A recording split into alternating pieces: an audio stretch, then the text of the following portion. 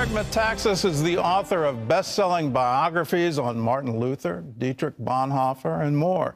In his latest work, he profiles another Christian's search for the meaning of life and how he found it in an unlikely place. Eric Metaxas is a New York Times bestselling author, speaker, and nationally syndicated radio host.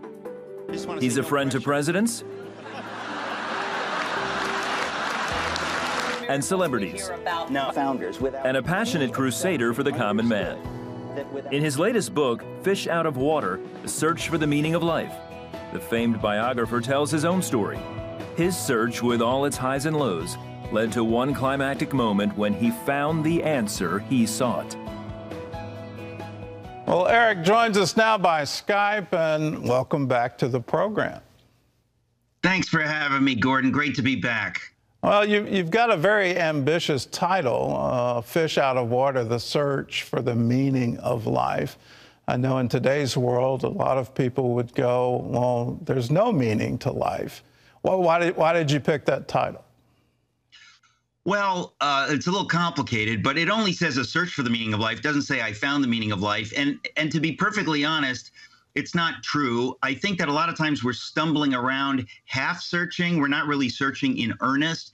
And I tell my story, in many ways, it's a secular book. I want believers to give it to non-believers, to share this story, because it's the story of a non-believer or of somebody who kind of has intermittent belief, but is not all in, has not really accepted Jesus. And I stumble around the way many people do. I'm not really overtly hostile to God, but I don't know, what's what. And so I say the search for the meaning of life because, at some point you think, well, what is the meaning of life? What's the meaning of my life? Do we know? Can we know? Well, let's talk about the skeptical years, because as a skeptic, you seem to be attending a lot of Christian meetings. You also seem to be reading a lot of Christian books. Why were you doing that? I grew up in the Greek Orthodox Church, so every Sunday we went to church. But a lot of people go to church. It's a cultural experience. It could be a wonderful cultural experience. And as you read the book, my experiences in the Greek Orthodox community, it's just a loving, wonderful community. But they never managed to clarify the gospel, to clarify you need to know Jesus personally. It was all kind of assumed. You're baptized and you just kind of go on, be a good boy, study hard, you'll get into a good college, get a good job. So by the time I got to Yale, all of that stuff was really kind of put in the background. And I was confronted for the first time with a secular worldview, with a worldview that doesn't come out and say life has no meaning, but that clearly implies that life has no meaning. Now, let's fast forward to the end of the book, and you're one of the few people I've ever met who dreams in Greek. So what was your dream, and what got you to the point where you're actually praying, and it's a prayer I actually encourage on this show. God, if you're real, could you show me? So you prayed that. What happened? Yeah. I was in such despair about 4 years out of Yale, and every now and again, I would shoot up one of those prayers, to the universe, whoever's listening. I need a sign. God, if you're real, show me.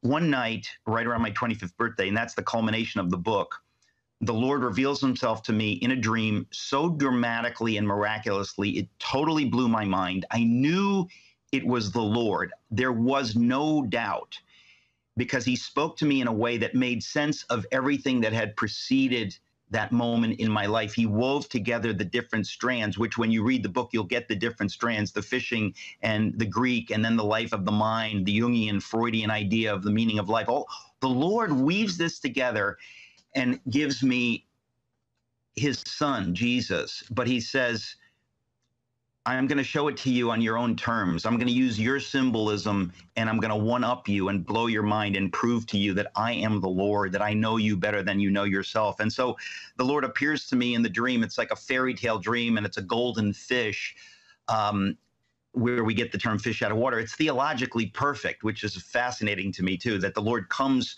from where he comes from to our realm to die. A fish out of water dies so that we can follow him back into his realm, into heaven. I mean, it's an amazing thing, but the Lord reveals it to me through the Greek word for fish, which I knew immediately in the dream. This is the golden fish, the Greek symbol, or the early Christians used the symbol for the fish, as we know, because it was the Greek letters, Isus Christos Theos Imon Sotir, the word for fish, Jesus Christ, the Son of God, our Savior. I mean, all this sounds complicated, but in the dream, it just perfectly made sense, blew my mind. I woke up and I thought, game over. The Lord has revealed to me himself. And I hope that people who are not believers, when they read this book, they won't see it coming, because I didn't see it coming, and they'll be able to receive it the way I did. All right. Well, you can discover more about Eric's story in his brand new memoir. It's called Fish Out of Water. It's available wherever books are sold. And Eric, thank you for your life, and thank you for being with us. Thank you, Gordon. God bless you. All right. We'll be back with more of the show right after this.